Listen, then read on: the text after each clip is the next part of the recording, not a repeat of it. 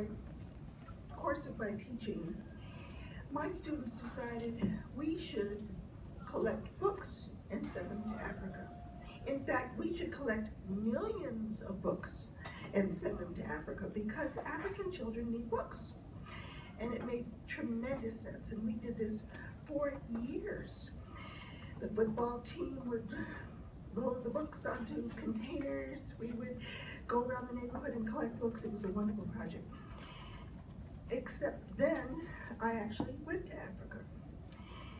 And I visited some of the libraries that had received the books. And they were there. No one read them. They were on shelves.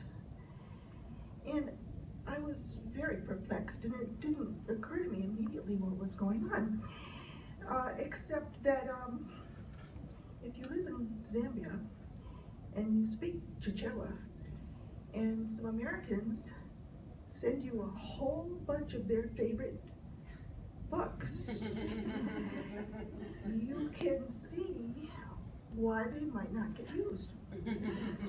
In fact, the enormous cost of doing this and the tremendous pride we had in doing this was difficult for me to understand.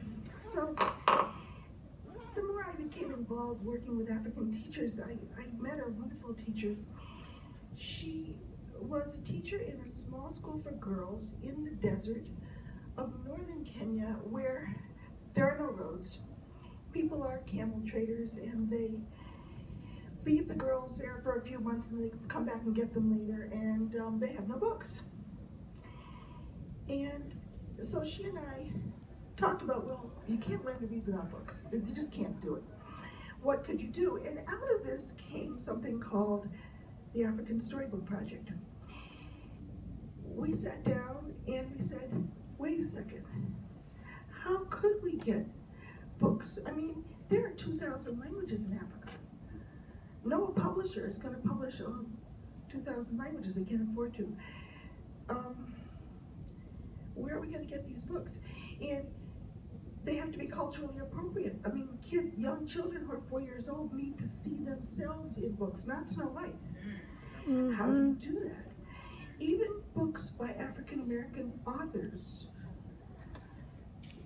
seldom met the test, even though that was a terrible lesson. Bob Marley, everybody understands, but not necessarily Rosa Parks. I mean, you'd think you would, but actually it's not true. So out of this came the African Storybook Project. We developed a project which in the last 4 years has created almost 700 books in 78 African languages, not by writing the books for people, but by going to communities and letting people write their own stories. Now, some of these languages were, the people don't know how to write in these languages because their languages have been almost completely marginalized by English and French and other post-colonial languages. But the literature, the stories, the song, the poems, the riddles, the myths, the science, they're all there. And all it took was to give people tools to write their own stories. You can go online now and you can read African stories in 78 African languages right now. And we're hoping someday to get to that 2,000. So what happened, you see? What happened was you can have a great idea and it can be wonderful, but it doesn't necessarily make it right. But if you have the courage to face your mistakes, sometimes you can actually find a better idea. And I think when you face Africa, Americans are very unwilling to face Africa. It seems too big to something, a whole set of things. But actually, every African community has its literature, its artists, its writers, its poets.